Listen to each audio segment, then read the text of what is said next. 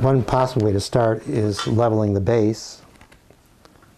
First level across the base.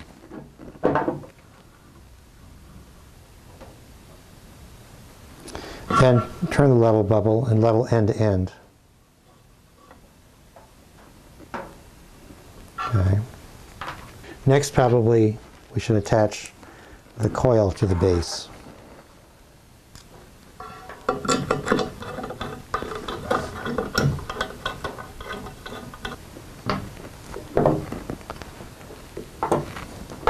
I'm going to just check that the nuts are tight so that nothing is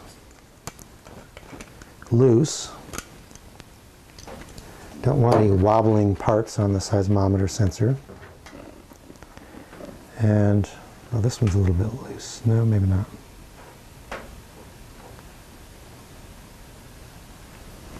Maybe.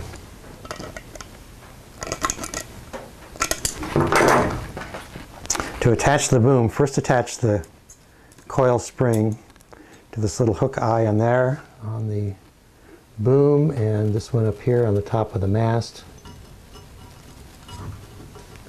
And then carefully slide the knife edge into the groove on the mast, being careful not to dent the knife edge. And if you ever do ship this instrument or move it around, you really have to protect that knife edge. If it isn't really flat, you won't get low friction motion up and down during earthquakes, which is what you really need to detect the very small motions involved in earthquakes.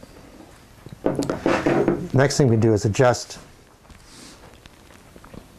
the position of this coil, and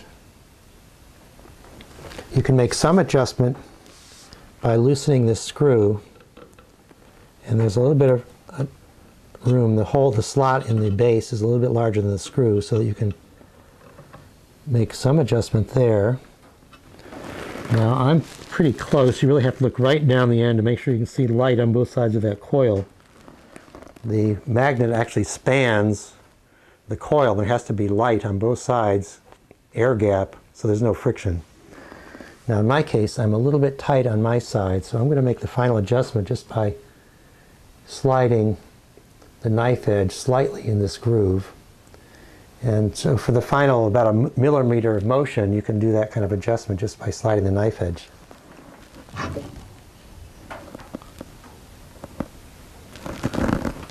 And that's pretty even now, so I'm not getting any scraping.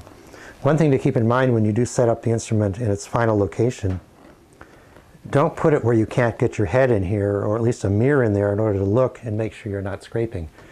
One thing that can happen is you think the instrument's set up right, it has been working in the past, but all of a sudden it doesn't record earthquakes. You think it's still working because if you lean on the table or you make some really large motion, you see some response of the trace. So it is responding, just doesn't pick up earthquakes. Well, that may be because it's touching. If there's the slightest bit of friction between the magnet and the coil, you'll still see some deflection when you lean on the table or do something which would be equivalent to a huge earthquake. But when actually the very small waves come from an earthquake, it won't respond. Because of that friction, it can't get moving.